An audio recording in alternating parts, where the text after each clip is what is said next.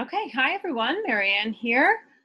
Coming to you because I want to share with you this little video. I said that I was gonna talk over it for you so you can see what improvising with patterns looks like. So this is a video that I made just in the backyard the other day with some folks that were over for my coaching clients, and we have been working on patterns, and we were working on improvisation and the principles of improvisational theater and how to improvise with our horses, how to use the principles of saying yes and when we're busy playing with our horses. So this is a little bit of eye training that might actually make a difference. So my goal here with, this is my horse Jessie, and my goal with her was simply to warm her up a little bit, because if you saw that little girl just right there, she wanted to ride. And so I just wanted to move her around a little bit, because you see she's kind of going around with her ears back, and she kind of doesn't look like she's being overly pleasant at the moment. So I just wanted to move her a little bit. And I want you to notice how we're just kind of going slow and right. We're just doing it slow. I'm not doing anything fast. I'm just allowing her to, move at her own pace. She just had a thought there that maybe she should go a little bit quicker. This is a fallen leaf pattern that I'm working on right there. And I'm going to go over this again so you'll be able to see what I'm talking about. So right here, I'm asking her shoulder just to take her shoulder and move away, and then go around me in a half circle, disengage her hindquarters there, push, yeah. And then ask her shoulder to go away and ask her to move a little bit quicker, because she was kind of dragging and kind of looking snotty. So she decided she wanted to trot. So I was like, okay, if you want to trot, trot. But then you see she didn't really want to trot. I mean, she acts like she can't trot. She acts like she's broken, and now she looks lame, and she's like, oh my gosh, I can't do it. So I'm going to keep her in the idea of the trot. And there's just a lot of pressure I'm putting on her right now. Like, I'm really looking at her. Now I'm releasing the pressure a little bit, because you see how she's now moving. She's actually not looking lame. She's actually broken free a little. So I was like, okay, hey, come on in. And then I was drawing her to me, but she came in with that look on her face. So I was like, well, you head around and you go that way now. And then we'll see if we can't get her to break free a little bit there. And I'm going to talk to you. That was a little bit of telling style of movement there. I was a little firm with her. And then as soon as she breaks free and puts her ears forward and looks a little happier, then I'm going to release and change the game again. And then come back to a halt where she's like, oh, okay, good, finally. All right, so I'm going to do that again. We're going to play that again. All right, so we're just starting here. So come on over, Jess, thanks. And my goal is to keep slack in the lead rope as much as I can. You see my goat is there. And so I'm going to use him as my barrel to play, have a little figure eight around. And he happily moves in my way. So I'm going to just use him again for the second half of the figure eight. So we're just improvising, right, with a small child. Now come to me and circle around me. I'm just going slow, just shoulder to shoulder. I'm doing my best to just stay shoulder to shoulder. The slack is coming out of the lead rope because she's really going slow, and I'm really wanting her to be a little freer than she is. But, I'm going to keep dropping myself back to that saddling area, the area where the saddle is, and keep talking with her, and just allow her to go in these circles around me with these soft changes of direction. Send away the haunches. So this is my fallen leaf pattern. So there you see how I'm going to just rewind that a second, right? I want you to watch that. So she's coming around. When she passes my belly button, I'm going to send her hindquarters away. Haunches go. And now I want her shoulder to go out and away. And did you see how it did not go out and away? But her first step right here is toward me. It's not away from me. And then she falls in. And that's why she can't go and make a nice arc around me. So note to self, right? the last time I asked her to go, she fell in on me. So now, and you'll notice I swung my rope overhand. So back here, so watch this, right? Oops, wait a second, let me back up a tad bit more. So I just softly swung my rope underhand, right? After she turned, so she's coming across my belly button, send her haunches away. I just softly went underhand and she fell in on her shoulder. So now I'm sending that haunches away again, overhand with a little more effort. And overhand, I'm saying shoulder go. It wasn't hard, but overhand is a little more overt and a little less subtle than that underhand. So again, I've noticed, what did she do? So did you see that? That time I went kind of underhand and then overhand, just to say, yeah, and you need to go.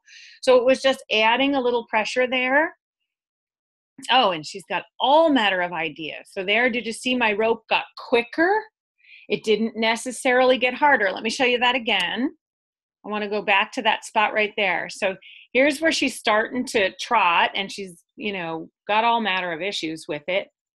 And so instead of going slow, watch my rope goes much quicker. Did you see that? The tail end of my rope when I was supporting, it wasn't slow and deliberate, but it was quick and light. It got in there. It said, you need to go, Missy. Yeah. And all of that, all of me looking at her there, that is a lot of pressure for her. And watch when I release the pressure. Yeah, see my body language is now going a little more forward. Yeah, and I'm able to say, all right, good. Say there, I look forward and release. Okay, come on in, draw, change, and look at that look, and you go. Did you see that look? Let me see if I can zoom in there and show you guys that look. Let me see if I can get back to it again. I don't know if I can. Let me see where I get to. Oh, that went really far. Let me see what I can do with these things. Oh, every 5 seconds. Oh, cool. All right, so we're going to see this part here. So that was that half overhand and then that overhand. Now I'm going to ask her to go ahead and pick up the trot. And you see like she's whining and complaining there. Oh my goodness, I can't possibly go forward. And then she's like lame and she can't go. And see me all the while, I'm very telling. The slack is out of the rope. Like you need to go. And that here was that quick touch right there. Good. And she's starting now to break free a little bit there. See, she's starting to be more rhythmical. And she's starting to just say, hey, I should just go. Good. Nice. Nice release. Come on in. And then that look right there said, yeah, you go away. And not only that, but I swung my rope overhand twice. And there, 2 more times, right? Yeah, you go. I don't want you looking at me that way. Good girl. Good. And now she's broken free. So we're going to release out of that, which means we're going to walk away and do something different. And that's what I was looking for right there. So I want to go back 5 seconds there. So we released out of that and you see my effort and her effort. We mirrored one another there, right? My effort said, come on. And her effort did the same thing. Watch. Send away that hindquarters and bring that front end across. And she's looking kind of crabby there, but I wanted to stop. And then she was good with that too. And I felt like she was probably safe to ride at that point. So that's what we did. Okay, good. So I hope that makes some sense for you guys. I hope the little dissection actually helps you to see what there is to see all the little nuances, all the little parts of it. I'll zoom in a little and then we'll just go one more time and then I'll just allow you guys to see. She's just got one fly boot on because the flies were kind of tearing up her little fetlock joint there. So she just has one fly boot on. Here's where I'm using my moving figure 8 targets, improvising with what's in the space. So around each barrel, then around me. That's you don't know, but if you've been following any of my patterns, that's one of the patterns right there. A nice soft change of direction to soft loops. You see how quiet I am here? I'm going so slow and so quiet. And that changes so much later on when she brings up her attitude and her energy. So just softly send the haunches away. Note to self, there's where she's falling in on the shoulder. All right, no need to get on her about it, but I'm going to pay attention. And next time, ask bigger. Say, hey, go. See, but I wasn't hard, right? I was bigger because it was a more overt and overhand, but I wasn't hard. Send the haunch away. Now I remember what happened last time here, so let me see what there is to do. Oh, nice and soft. She took herself away. Good. And then allow her to trot because she wanted to. Like if you could see earlier, she had a want to trot, and it's like, yeah, you go. Good. And she's trying, right? So you see, I'm persistent, but I'm not mean and I'm not mad and I'm not heavy. I'm definitely telling her more than asking her, but I'm not being mean. And there's a big allow, like she's starting to go, so I don't need to do anything. I can just let her go. But just my gaze is keeping pressure on her. So in the moment I take my gaze away, she feels the pressures come off and she's able to do something different. And then that look is why I sent her away, but she's already feeling a little bit better about it, right? Until there, right? Oh, you go.